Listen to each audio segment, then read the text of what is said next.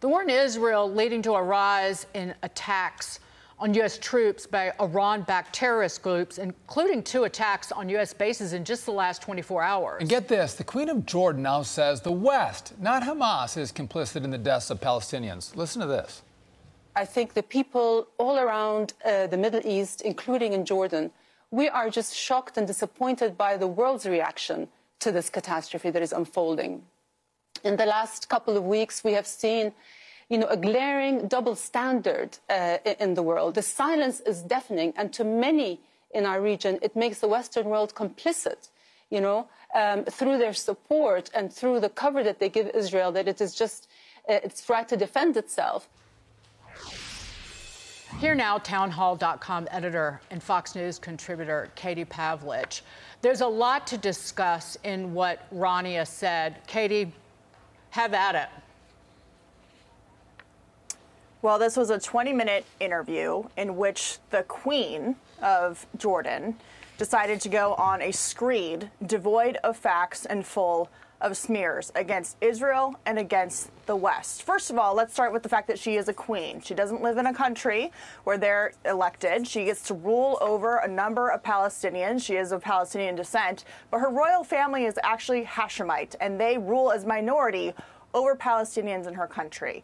She went through this interview and complained about the fact that Palestinian terrorists, Hamas, were classified as terrorists. She denied the atrocities of Hamas going into Israeli civilian homes and taking their babies and slaughtering them, beheading them, shooting them, burning them alive. She said that wasn't independently verified, even though it's been verified by U.S. intelligence, Israeli intelligence, and hundreds of journalists who have seen the video and the photos firsthand.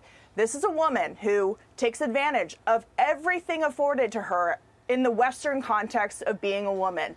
The clothes that she wears, speaking in the way that she did on CNN, the way she travels and gallivants around the world with celebrities and other world leaders, and yet she has the nerve now to turn around and say the West is complicit after the United States government, the American taxpayer, gives her country $3 billion a year to sustain her lifestyle and to put her up on a pedestal. It is amazing that she went and continued to talk about this. She ignored the fact that Palestinians living in Jordan have 4 times less the income than Israeli Palestinians living in Israel as citizens. So she went on this screed. She talked about these things that are not true, and yet she's saying there's a double standard with the media. Last time I checked, the New York Times was on the side of Hamas, as is Al Jazeera, who is continuing to incite people in the Arab world against Americans, against U.S. troops, and against Israelis, who are a true ally of the United States and the West. So, Katie, it seems that the Queen is emboldened, and many are emboldened to speak on truths about what actually happened here, but also to blame the West for what's happening. And I wonder if the root cause of that is Joe Biden is viewed globally as a weak president. His policies are weak. He's an appeaser. And when you appease people, it seems like this is the kind of response that you get. You get blamed as opposed to the true aggressors.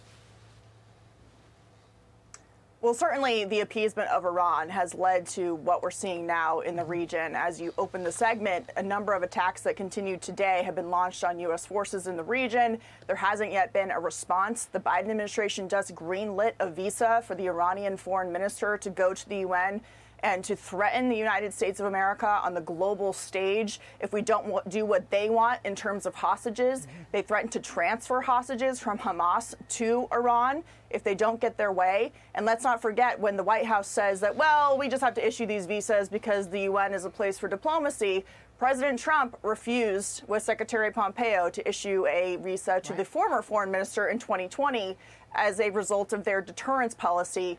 And you weren't seeing these attacks, not just on U.S. troops, but of course on our friends in the Middle East. And so the appeasement certainly is leading to a number of long-term alliances fraying at the edges. Egypt, Jordan, Saudi Arabia was on the path to have more normalization, and here we are now with things falling apart and things at the brink. They're not afraid of the United States. No longer afraid. Katie Pavlich, always a pleasure. Good to see you. Thank you, Katie. Indeed.